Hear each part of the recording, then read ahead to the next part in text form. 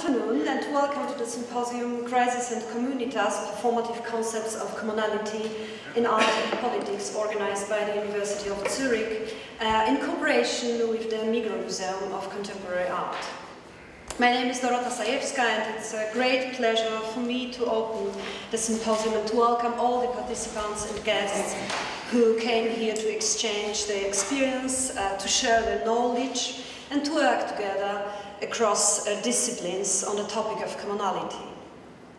We are lucky to have such rich and varied panels of excellent scholars, curators and artists. And we have the privilege of holding our conference in one of the most important cultural institutions in Zurich. I would like to warmly thank the museum's director, Heike Munder, for her hospitality, the head of education and public programs, Elena Nawrocki, who extremely supported the idea of moving the academic conference into the context of art, and Markus Bösch, who's leaving now, for the technical support of our communication during the symposium. I would like to express my special thanks to Professor Susan McMorse from the City University of New York, who kindly accepted our invitation to deliver the keynote speech at the symposium tonight, and what is really very important, to conduct a workshop with PhD students and postdocs of the University of Zurich, which will take place on Saturday morning. Her immediate positive response to our invitation with the meaningful words, I quote, "It is such an important time for us to work together internationally," end of quote, affirms that the topic of the symposium is important not only from the theoretical point of view, but also from the political perspective of today, or political perspectives of today, I should say. Since the beginning of the new wave of right-wing populism all over the world, the notions of crisis and community have been extremely instrumentalized.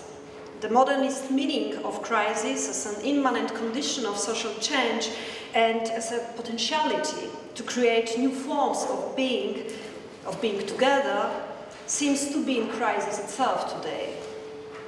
In contemporary public discourse, we are permanently confronted with such an usage of terms like migration crisis, refugee crisis, crisis of values, identity crisis, crisis of masculinity, of femininity, and so on and so forth. In all of these examples, the word crisis suggests that there is a problem with the issue in question. In fact, behind this are powers that strive to keep the mechanism of social control by calling moments of social change a crisis.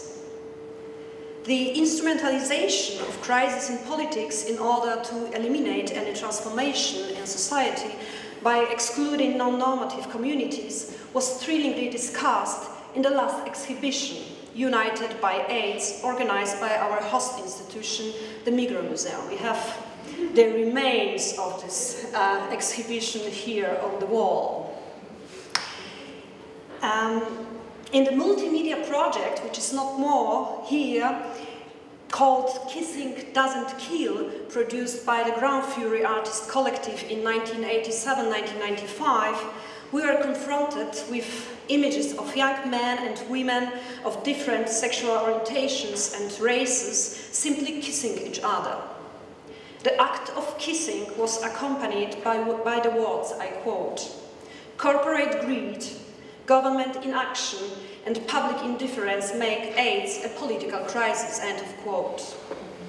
Subverting the meaning of crisis by transforming of the so-called AIDS crisis into a political one, the artists and activists proposed a number of perspectives on how art can resist current politics, rethink models of social responsibility, and create new forms of solidarity.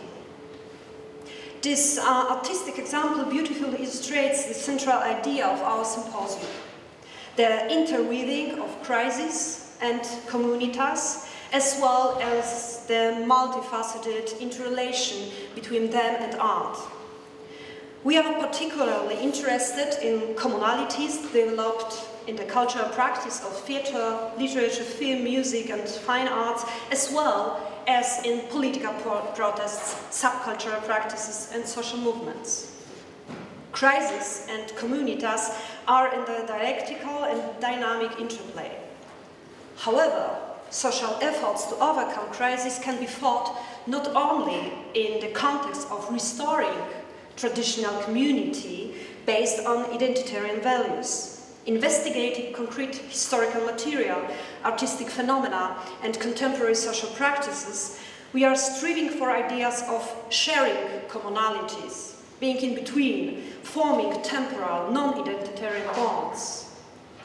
Looking to the research tradition of anthropology, of political philosophy, as well as to art, we propose to rethink the models of being together in history and in the present through the category of communitas. Here, I should say who this we is. It's very concrete and personalized. Nina Seiler, Tadeusz Koczanowicz, der, Sandra Bieberstein und Luis Decaillé and myself. We are the project team of Crisis and Communitas, Performative Concepts of Commonality in Polish culture since the beginning of the 20th century.